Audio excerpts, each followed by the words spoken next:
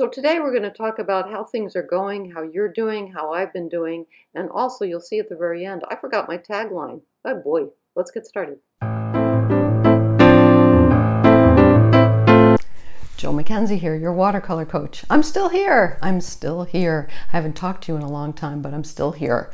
One of the reasons I haven't talked to you in a long time is because our rescue collie, Henry, who we got in January of 2021, the first day of January 2021, we took him in and we knew that he had a lot of health difficulties as well as behavioral problems because he had been neglected.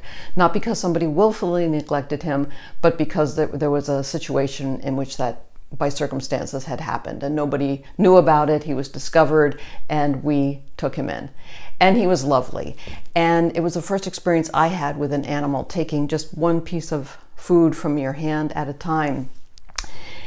And by May into June, he had just grown tremendously. He was wagging his tail, he was happy with us. I'm not saying that he was perfect. He was not perfect, but he was just aces to us. He really was aces to us. I say he was dealt a bad hand, but he was aces to us. The guess is that he was maybe 5 or 6 years old. Nobody knew for sure. He came to us with kidney problems, Lyme disease, of course, some sort of malnutrition, as well as a heart murmur.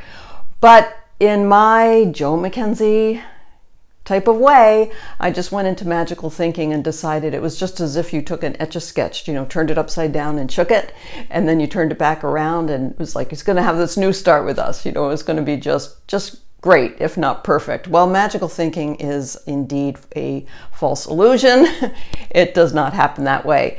And although the gifts that he gave us were many, all of a sudden, just at the end of June, he started to go downhill dramatically. We had a vet on call who had been attending to him while he'd been with us, but there was nothing we could do. Very quickly, his kidneys failed, and as I said, there was absolutely nothing we could do.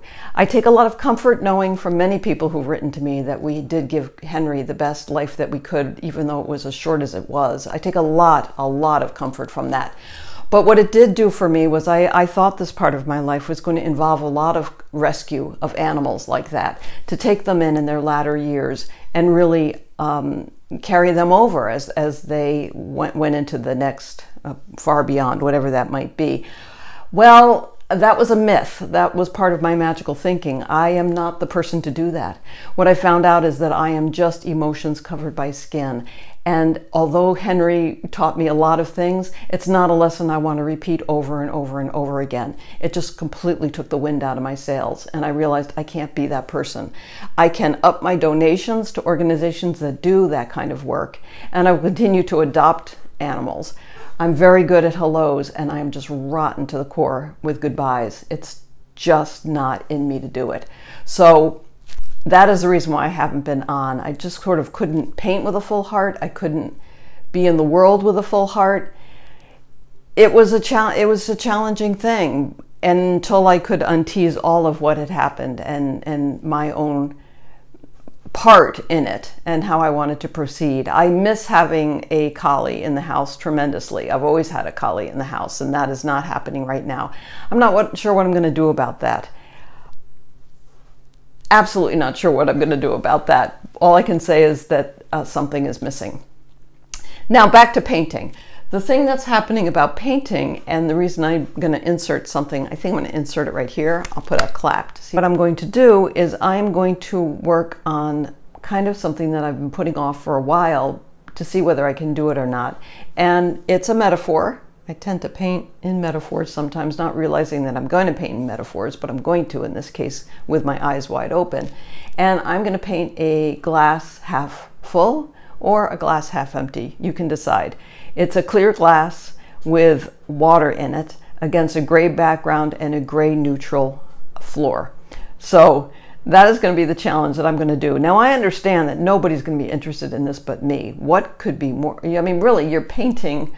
First of all, when you're painting glass, you're painting nothing because the glass only reflects what's around it. It's actually an invisible thing. And then you add clear water to that, and once again, you've introduced an invisible element. I'm going to try to find as much color and value differences in this glass of half full water as I possibly can. And I may fail. I understand completely that I may fail, and I also understand that you might have no interest in following me doing that. But that's what I'm going to be doing because for some reason that seems to be the challenge that my heart wants to do. So I want to say once again, please let me know how you're doing as it is August 2021, what you've been up to, what you're painting, what your challenges are, what you might want to see happening on this particular channel. I'll continue to share artists from time to time and the projects that I'm working on. I suspect that I won't be posting as much in the future. I can just feel it in my bones, but that could change in an instant. You never know. So remember to keep the whites of your paper white. I forgot my sign off. It's been so long. Oh my goodness. What is it? Remember to keep the whites of your paper white. I was going to say, and your paint's blank. That's not right. Let's try again. So remember to keep the whites of your paper white and your paints wet, mass for value, mix for color, and I'll see you next time. Okay, bye-bye.